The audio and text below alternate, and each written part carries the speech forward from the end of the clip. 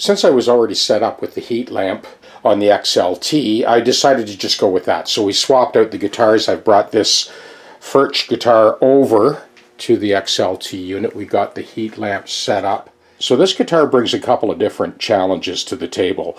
One, it is a cedar top. Much, much softer than spruce. The bridge itself, and you'll see when I pull the shield off that it's a different shape.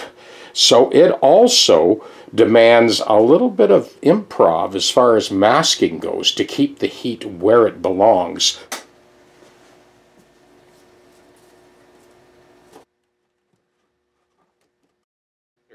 This is where the CNC cutter skimmed the outside perimeter of the bridge.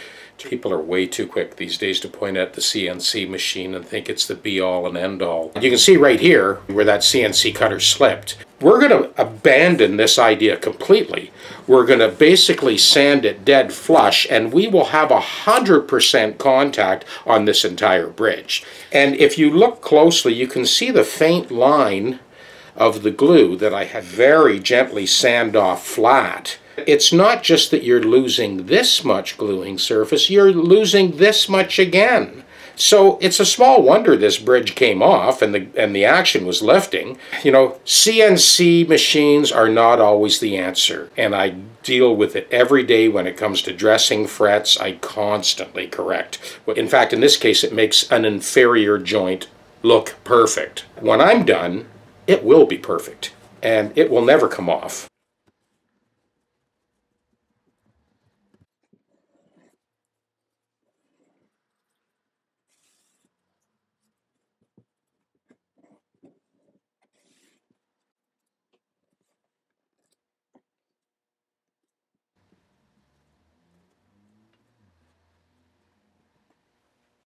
So here's a real close look, just to show you how accurate you can be without the help of a CNC machine.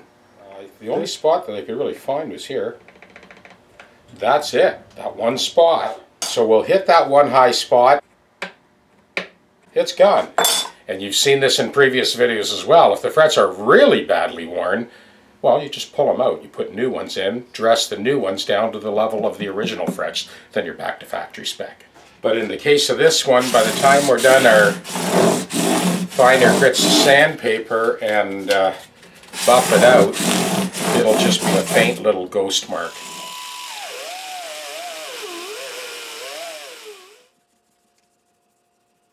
See this little speck here? There's also a very minute little speck right here.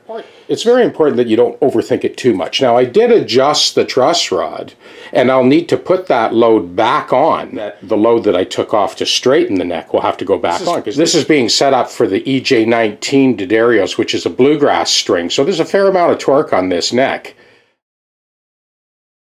I just wanted to bring you in close to show you just how accurate a fit we got. Here's the front edge.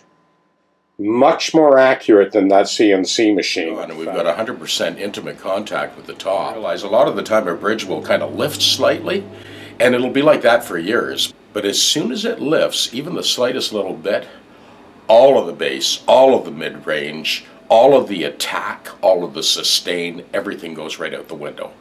So all of that has been restored now in this guitar. It's not just that it plays silky smooth and the intonation is perfect, it's perfectly in tune, but there's all kinds of overtones and mid-range and bass that has returned probably for the first time since the guitar was made. By the look of that bridge underneath, I don't know if it ever really had that good a contact. I mean, that's one of the reasons it lifted. Anyway, that's all behind us now. So I'm just going to play a couple of things with this and let you hear it. So here's a, whatever you want to call it, kind of a thing in A.